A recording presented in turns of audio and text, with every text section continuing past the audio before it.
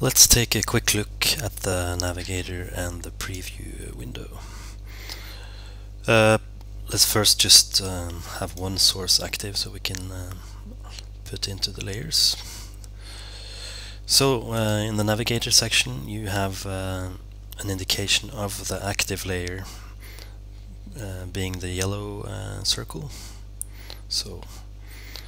And you can also see in the preview window you have a yellow frame and the layer number indicating the active layer.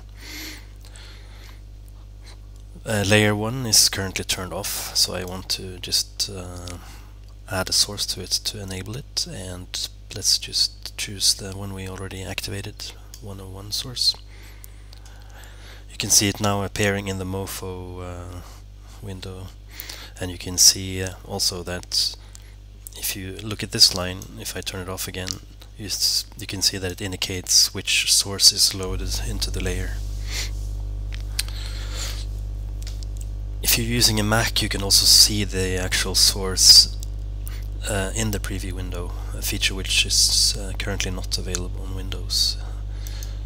You do that by clicking on the V in the navigator.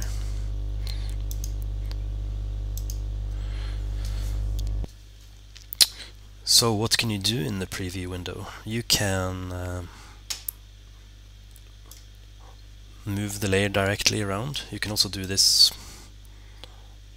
from directly on the projector output or in the MoFo window. You can do the same thing with scale.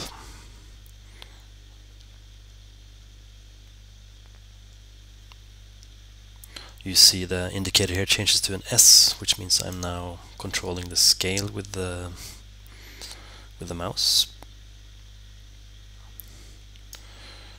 Or you can use the K, which indicates that you are adjusting the corner pins.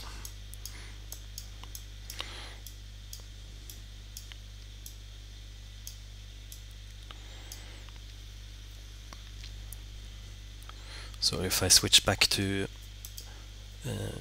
placement or positioning again, I can also restrict the mouse movement by holding down the Shift key. So this kind of locks it either to the X and Y axis depending on if I drag more or less in the upwards or sideways, which can be useful for a more precise placement of a layer. You can also of course use either the number boxes directly to position, scale and adjust the corner pins. And a new feature are these arrows, which basically makes it possible to do really precise adjustments without having to worry about going way off the original position. If you keep holding the arrow, it will move faster and faster, basically. The corner pin feature is either based on being in a manual or automatic mode. So far we've been in the automatic mode, which is indicated by the A here. So let's switch back to the corner pins. And we click on the manual one. Then you kind of have to decide which corner you want to affect. So now I'm affecting the top left corner. I can move it anywhere I want. The bottom right corner, same thing.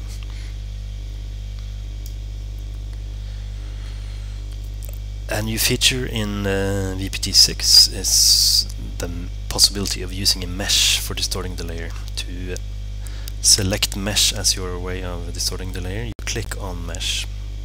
This resets your corner pins for this layer, just so you know. You should decide if you want to use mesh or corner pins. There's already an active mesh here, you can see, but to see the mesh editor, just click on the mesh editor and it should show up like here. If you want to see the grid, you turn on the grid on button. Let's just reset the layer now. You choose the dimensions of the control grid from this drop menu, so it can be anything from 3 points to up to 8 by 8 points, which is quite a lot. To distort the mesh, you simply just click and drag on the points. You can select multiple points by shift clicking on them, which can be useful for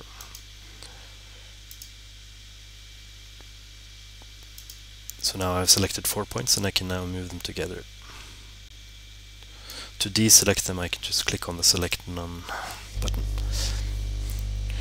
There's also a possibility to work with the set axis, so the depth distortion. It is not visible in the editor itself, but you can see it clearly on the output that something is going on. To actually see that we are working in the set axis, you can just try by adjusting the rotation of the layer, and you can see that it's actually also happening in the set axis. If you want to reset the mesh, you just click on the reset.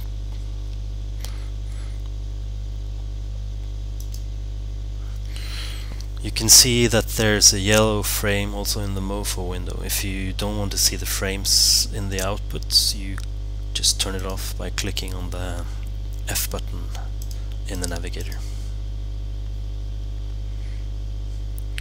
So when you close the mesh editor, the mesh is saved with that layer. One more feature in this section, to turn on and off, or to change the transparency from 0 to 100 or from on to off, you can click on this button. This is also an indicator of the actual transparency level. One way of adjusting the transparency is by holding in the Alt key and then dragging vertically in the preview window. You can see both the box here changes gray level, and also this number indicates the current transparency level of the active layer. You can also see a mesh appeared here when I switched to mesh from the corner pin, which is a useful indicator, at least. Okay, let's add another layer so we can see a few more things going on. So now the layer 2 is the active layer. You can see that the previous active layer, the number 1, is now a gray outline, and the active layer is the yellow outline, and you see the layer number here, and it is currently off and it's currently faded to 0. So let's just use the same source for this one as well, the 101 source, and we want to make it visible, so we can either click here to make it visible.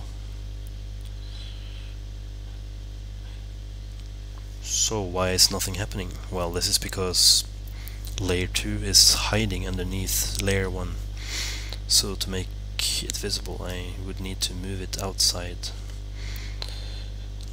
the area covered by layer 1, basically.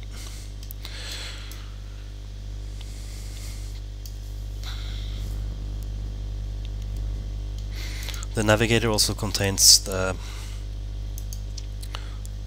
texture section, which has one part which you might be familiar with from previous versions of VPT. You can colorize the layer. There's also the fader here,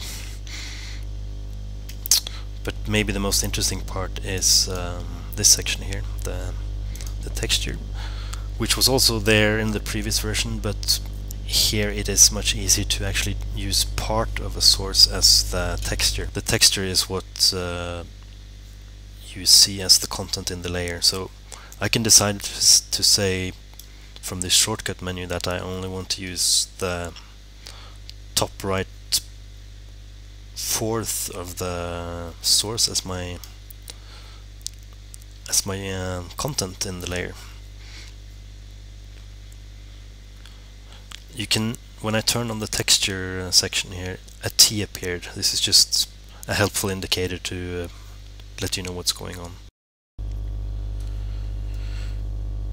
Okay, let's switch back to layer 1 and let's try the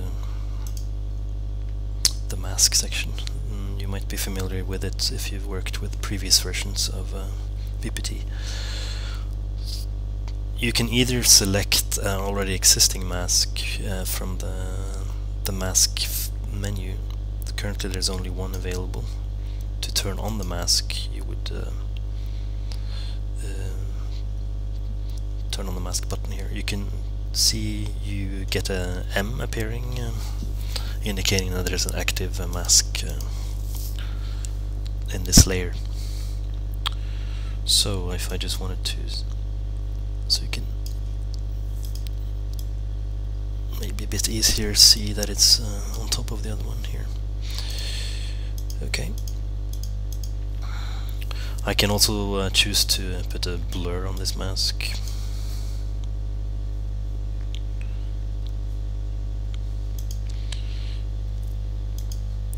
And we have, as before, the circular mask and the edge blend.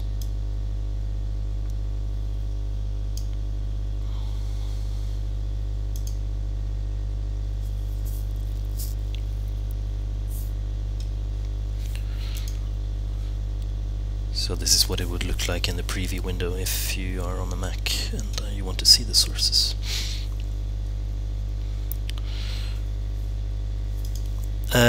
We also have a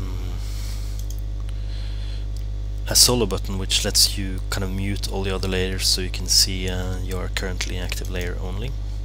This is indicated with a circle with the S in it. Quite useful. You also can lock a layer. This means you can try how much you want to change the layer, but it's actually not possible to change it. This can also be very useful so you accidentally don't mess up the settings of a layer. Another extremely useful feature is the ability to copy from one layer to another. So let's say I want to copy layer 2, the active layer. I click copy, I go to another layer, I click paste, and it basically just gets all the values associated with the layer it was copied from. So now I have a copy of layer 2 in layer 3. I can also reset the layer settings, which gets back to the default settings, which is right there. The blend mode for the layer is hidden here. It's the equal sign is just the normal blend mode, then you have the additive blend, which doesn't really make sense for the bottom layer, but if we apply that on the top layer, you see a difference. We have the additive and we also have the multiply layer.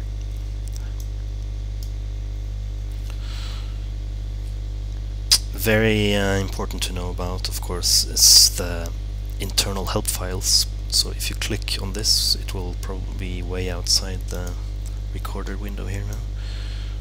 But you can basically get a lot of information on the different sections of VPT. So this is, for instance, the navigator help. This is the preview window help.